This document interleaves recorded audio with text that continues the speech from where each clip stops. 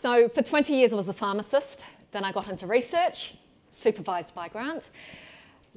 We had some robust debates along the way. But one of the things that's happened since is I've become now a full-time academic. But when you become a full-time academic, you end up having to make a choice. If you want to take on research full-time, you have to chase your funding grants to give you a salary. I haven't been able to do that yet. So I have to go the other route and teach. It's great. It means I've got a full-time job at the university, but it does mean that about half of my time is taken up by teaching undergraduates. But because of my pharmacy background, I get to teach the undergraduates in health sciences, basic pharmacy practice. And along the way, my team, because there's 5 of us on the team, they gave me the diabetes lectures and the endocrinology lectures. So I'm actually very pleased to say that over the last 2 years, about 1,400 students of nursing, paramedicine, midwifery, physiotherapy, podiatry. We don't teach medicine, dentistry, or optometry, but we do teach the oral health students. But they've all been exposed to Ludwig's metabolic theory of obesity. They get exposed to complications of hyperinsulinemia. And they get exposed to the fact that type 2 diabetes is late-stage hyperinsulinemia. I take it as a win when somebody will spontaneously ask me, after I've taught them about the sulfonylureas, what's the rationale for using sulfonylureas in people with type 2 diabetes when these medicines increase your insulin level? I take that as a win. Sorry. My students have to do that to me as well because our lectures are videoed and I keep wandering off and somebody keeps showing me back in. But when I teach them about, this is one of the slides that I give them, I teach them about insulin and glucagon as a review, and we say that what anything insulin does, glucagon does the opposite.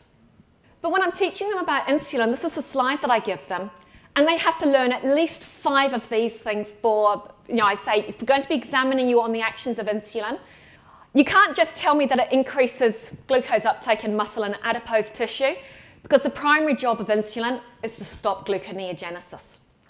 But I also hammer home the fact that you won't get a breakdown of fat if your insulin levels are high. You cannot lose weight very easily if your insulin levels are high. So, and I hammer that home. But the other thing that we do with undergraduates is we don't just want to get facts into them. We also want them to learn how to think. So I think it probably drives them nuts at times, but the most common phrase that they hear from me, apart from trying to encourage the fact that you can't lose weight if your insulin levels are high, is, so what does that mean? This means what? So what does that mean? So I've learned a lot about insulin over the last few years, and a lot about the low carbohydrate management of hyperinsulinemia. And if I'm asking my students to ask, so what does that mean? I have to ask myself the same question. So if the primary role of insulin is to balance glucagon, what happens to your glucagon levels when insulin is suppressed? So let's talk a little bit more about some glucagon. So as I said, before, with my undergraduates, I teach them that the role of glucagon is to balance insulin and vice versa. But as I started learning more and more about glucagon, there's more to it than that. Insulin could be described as an energy storage hormone. It tries to get everything, glucose into glycogen and then into fat. It tries to store everything. So glycogen helps to break things down. But there's more to it than that. Glycogen affects food intake levels and increases energy expenditure. Well, whereas when we teach that we need glycogen when there is hypoglycemia. So why does glucagon increase energy expenditure? And also, it has cardiovascular effects. Glucagon increases the strength of heart contractility and regulates heart rate. So there's more to glucagon than just simply balancing insulin. There's more. 1975, Roger Unger said that hyperglucagonemia is responsible for all hyperglycemia. And it's gone on with another series of experiments, so I can show you. Ben Bickman, by the way, did an excellent presentation with this at Breckenridge when he talked about the insulin-glucagon ratio and why it can make a big difference to your glucose levels on your protein. And so when some people eat a lot of protein, their glucose levels spike quite dramatically. People with type 1 diabetes often need a lot more insulin, but in other people says it doesn't. And it comes down to the ratio between insulin and glucagon. And those people on a standard American diet, you know, fasting, baseline 0.8, low carb, high fat, about 1.3, standard American diet, about 4. After a protein load of 1 gram per kilo, we now have glucagon being spiked quite dramatically. And that can make a big difference for the glucose. So we look at the physiology of the glucagon, and we'll see why, and how it doesn't matter if you've got type 1 or type 2 diabetes. High levels of glucagon will still spike your glucose levels. Insulin and somatostatin from the beta cell, well, somatostatin comes from the delta cells, but in your islets in the pancreas, you've got all of those cells that we've already seen a couple of times this morning. Insulin is believed to directly suppress glucagon levels at the pancreatic level. So when insulin is secreted, it will suppress glucagon. Somatostatin is another hormone that suppresses both glucagon and insulin. So with people with type 1 diabetes, there's no insulin. So there's nothing to suppress the glucagon at the pancreatic level. And we see this study done in 1976. Patients with type 1 diabetes, they came into hospital. They had 14 hours of an insulin infusion. And when the insulin was withdrawn, you can see the glucagon goes up, free fatty acids go up, beta-hydroxybutyrate goes up, the glucose goes up. These people were heading towards diabetic ketoacidosis. However, those same people got either somatostatin and then saline, or vice versa. They wanted to see what happens when you infuse somatostatin. Somatostatin suppresses glucagon release from the pancreas. It also suppresses insulin, but these people don't have functioning beta cells. So, and the white one is somatostatin, and the black line is saline. And you can see that the black line pretty well mimics what happens in the natural situation when the insulin is withdrawn.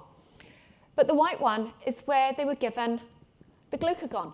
The glucagon is completely suppressed, but we do not get a dramatic rise in glucose levels. We also don't get a dramatic rise in beta-hydroxybutyrate levels either. So that's what really just sort of drives home that glucagon is highly involved with glucogenesis, but also ketogenesis. Very difficult to get into ketosis if your glucagon levels are too low. Well, what happens in people with type 2 diabetes? Slightly different story. Here it's believed that insulin resistance at the pancreatic level, possibly due to fat deposition within the pancreas, directly causes insulin resistance at the alpha cells. So although the insulin is being secreted, it's not reaching the alpha cells. And this may be one of the reasons why Roy Taylor from the 2015 study said 1 gram of fat loss from your pancreas can make a dramatic difference to your insulin resistance status and your health status. And we can see this when, again, we've got people with non-diabetic insulin profiles, insulin and glucose. When the glucagon is suppressed and when the glucagon is not suppressed, when you get a glucose load, nothing really changes with their insulin. But you can see that there is a slight difference to their glucose levels. In people with type 2 diabetes, quite a big difference to their glucose levels without there being a change to insulin. So glucagon really is a major player when it comes to the pathogenesis of diabetes. These people have done a very similar study And they've shown that in people with normal glucose tolerance, the light blue, impaired fasting glucose or impaired glucose tolerance, the dark blue, or type 2 diabetes, the red, glucagon following an oral glucose load might be suppressed, but the time differences can be very different. And there might be an increase in glucagon initially. And that increase in glucagon combined with the glucose load is liable to lead to quite a high blood glucose level. And this is the amount of suppression. So again, we do not get the suppression of glucagon following an oral glucose load that you would normally expect from somebody who's got normal glucose tolerance compared to somebody with type 2 diabetes. And a very similar pattern happened in people when they divided them up into insulin-sensitive status as well. People who were the least insulin-sensitive, the most insulin-resistant, had it took a lot longer for the suppression of glucagon to happen. And I suspect that might also happen when you look at the most likely pattern of insulin response from these people.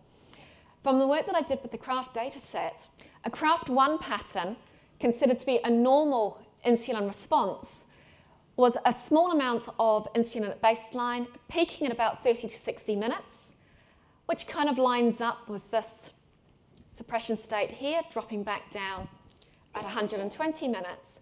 But a Kraft pattern 3, which is one of the most common patterns to occur with people with impaired glucose tolerance or type 2 diabetes, is it indicates increasing insulin resistance. You don't get your peak until 120 minutes. So it's not just the amount of insulin resistance, it's the amount of insulin that's also being released from the pancreas that is theoretically playing a problem here.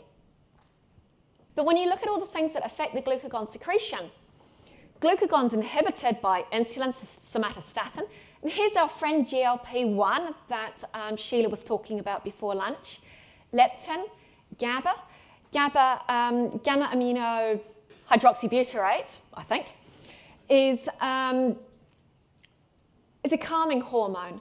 A benzodiazepine such as midazolam or diazepam, it increases the amount of GABA that you've got. So essentially it's your anti-stress hormone.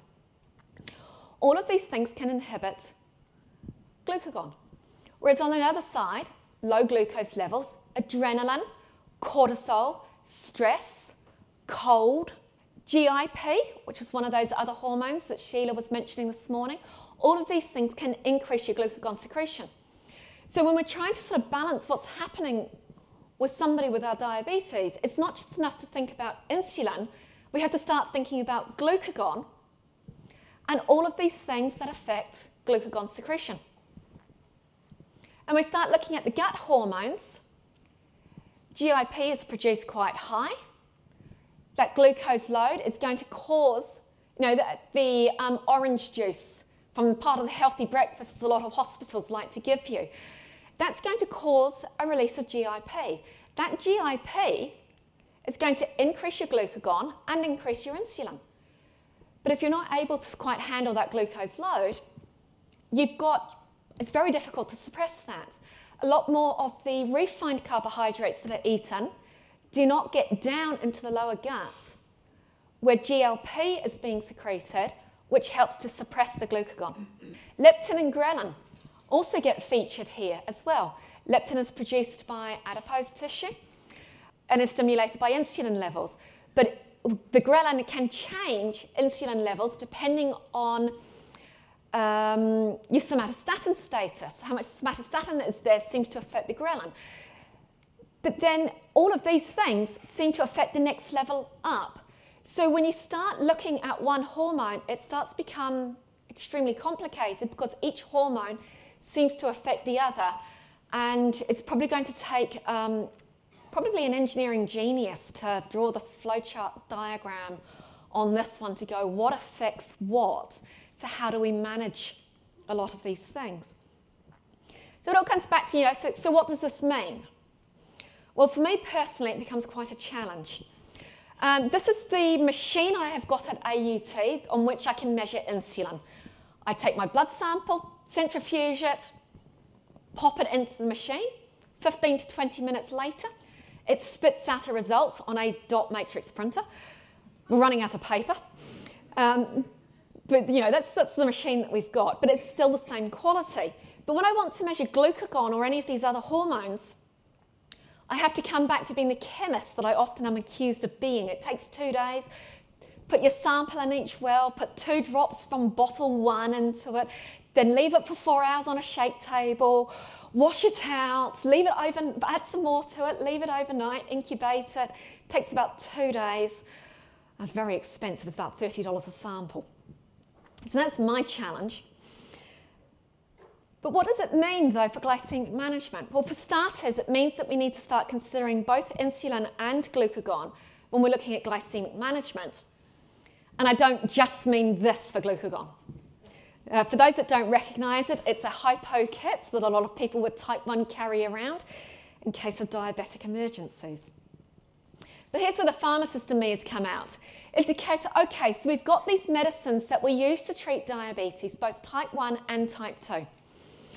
What do they do to glucagon? So very basic, it's a basic mechanism of action. What does it do to fasting glucagon, postprandial glucagon? Have there been any other studies looking at this? And how many studies have we got? So when you look at metformin, 2 large studies, 2 small studies, it basically works by decreasing gluconeogenesis and increasing GLUT4 translocation to the top of the cell walls and the muscles. So I describe it to patients as it makes the insulin you've got work better, but it doesn't increase the amount of insulin that you have. What does it do to fasting glucagon? It doesn't really change anything, but some of the other studies were sort of showing mixed results in response to different stimulatory effects. The sulfonylureas, they work by increasing insulin secretion from the beta cells.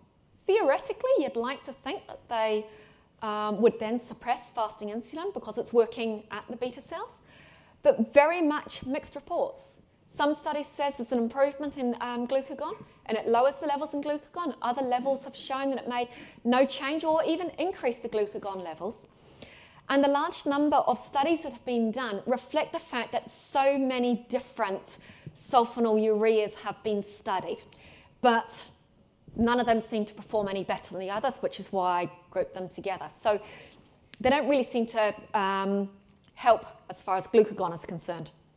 And exogenous insulin, quite distinct from endogenous insulin, the insulin you make yourself. The exogenous insulin is the insulin that you inject. 4 small studies, no real knowledge, decreased or neutral results. But when you think about where the exogenous insulin is being injected, it's coming into the subcutaneous tissue for systemic distribution.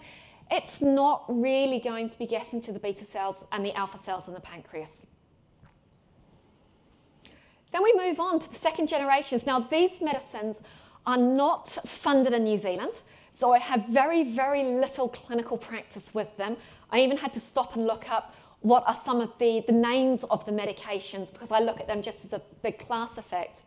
But when you agonize, that's what the A means there, the GLP-1, with medicines such as exenatide, these medicines increase insulin, but they also decrease glucagon levels, but they only work during hyperglycemia. They don't seem to make any difference to your insulin and glucagon levels during periods of normoglycemia or hypoglycemia.